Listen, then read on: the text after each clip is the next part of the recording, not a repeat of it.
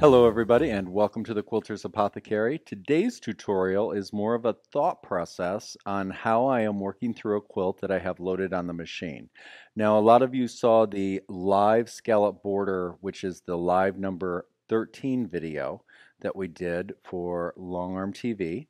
And so if you want to go refresh that, that's the same quilt that we're doing right now, and I am down in the body of the quilt. So let's go take a look at this particular quilt, and then I'm going to walk you through the decision process on what I'm going to quilt with it.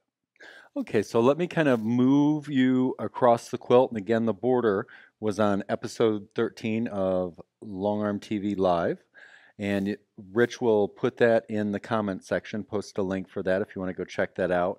But now let's talk about the body of the quilt. So here is where the edge of the quilt starts going in, and it's simply black fabric. And then in the corners where we have this giant square on point with this wonderful applique of the fish, um, what I'm going to do is I'm going to ditch around all of the applique. I actually thought about going ahead and going a half of an inch outside of here and ditching around that.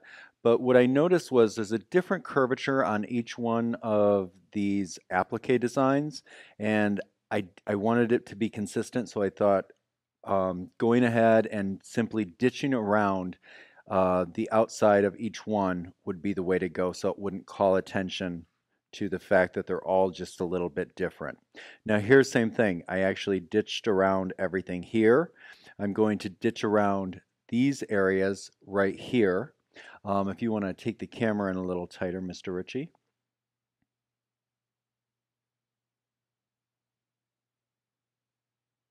So these little slit appliques here, I'm actually going to ditch the inside of those, which is going to leave the rest of this stable.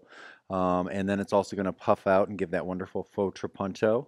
This area, same thing, I'm going to ditch around, but I'm going to fill this with the matching fill that's out here in the black area. All of the black area is going to be filled except for the frame around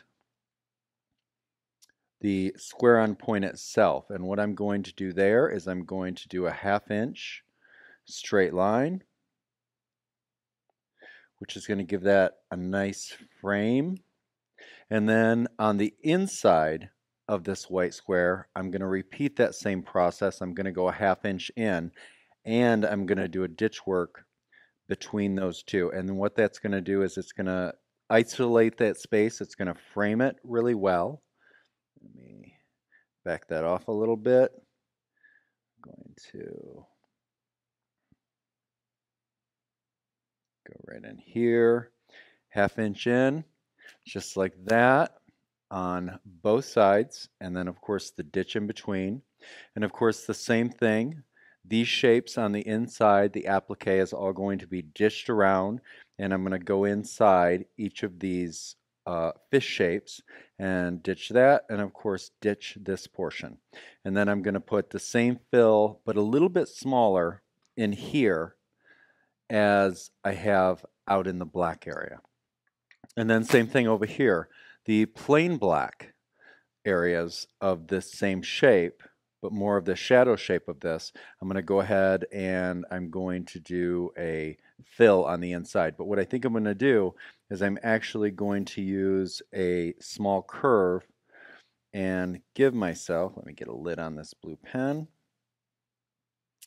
and I'm going to go ahead and put a crescent echo on the inside in black, just to go for the texture right inside there. And then what I'll end up doing is I'll end up filling inside there. So this will have ditch work around the outside. It'll have this crescent shaped ditch work, and so that way there's going to be texture in here, and then that way it'll separate between the fill in the white and then the fill in the black. It'll just give that wonderful positive negative quilting effect. And same thing here, I'll do a line, so I'll mimic the shape here, and that will be filled there. And that is exactly how I'm going to treat this quilt all the way through.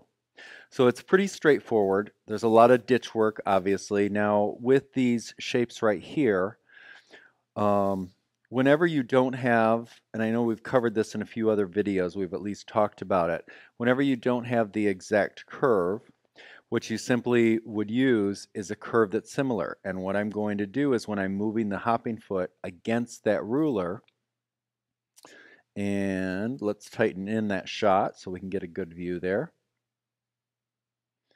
I'll pull this back. So when my hopping foot is going around here, I'm going to be shifting this curve to stay in the outer ditch. And on this one, this curve is pretty close, but it's a little bit bigger. So even though I might use this on part of it, I might flip over to my medium arc, which is pretty close to the same curve. And so same thing, I'm simply going to be shifting this to stay in that ditch all the way around. And then same thing on the insides. When I want to go do the inside, I will shift it when I'm doing the inside, and then flip it behind, do the same thing from behind, and then that's how I'm going to be ditching that. And so here, as you look at this clip, this video clip that we're looking at right now, what you see is the completed part of my first pass. You can kind of see that texture of the applique itself and also the effect of the framework of the half-inch outside the white as well as inside the white. And you see that wonderful effect of the framework. Well, there we go. So I hope you enjoyed that. I hope that helped you with some decisions about what you would do if you get a quilt that has a lot of inner spaces to work with. It's not all the options, but it's certainly one option, and it's a very good option. So as usual, take care of yourself, take care of each other, and we will see you down the road. Happy quilting.